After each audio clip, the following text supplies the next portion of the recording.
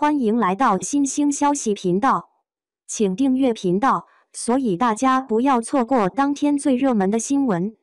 我们今天的时事通讯包括以下内容：袁冰妍活动生图被抓拍，29岁的颜值太美了，却意外暴露肤色的秘密。想必大家对于袁冰妍这位小姐姐非常的熟悉了，大家一定是在《琉璃》这部爆款的仙侠剧中才可以认识到她。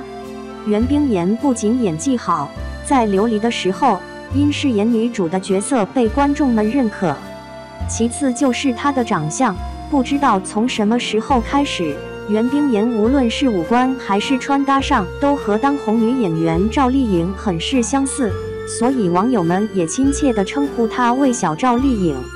不得不说，袁冰妍和赵丽颖确实是在五官的轮廓上有点像，或许美人都是会传染的吧。好久没有现身的袁冰妍近日出席了迪奥的星光派对，不仅是袁冰妍，还有其他的明星也被举办方邀请来参加。一般这类型的活动大多数都是让明星们走红毯，袁冰妍也不例外。说真的，有很长的一段时间没有看到小姐姐的盛世美颜了，着实让人期待。这次袁冰妍出席活动和别的女明星不同的是，她身穿着酒红色的吊带裙礼服，画着精致的妆容，一头的黑长直秀发选择散落在肩膀上，这样子才显得有点小仙女的模样。29岁颜值犹如19岁的少女，不得不说，袁冰妍的颜值也太美了吧！只需要简单的穿搭，就可以衬托出她的魅力之处。这造型实在是很惊艳，小编都没有见到过袁冰妍如此亮眼的一天。袁冰妍今年已经29岁了，可是在被曝光的生图中，袁冰妍一点也不像29岁。当摄影师把摄像机放近她时，这颜值接人惊讶。虽然是化妆了，但这脸蛋一点细纹和瑕疵都没有看到，迎面而来的是满脸的胶原蛋白。所以说不羡慕是假的。让小编来告诉大家什么叫做生图的颜值比后期的精修图更加美吧。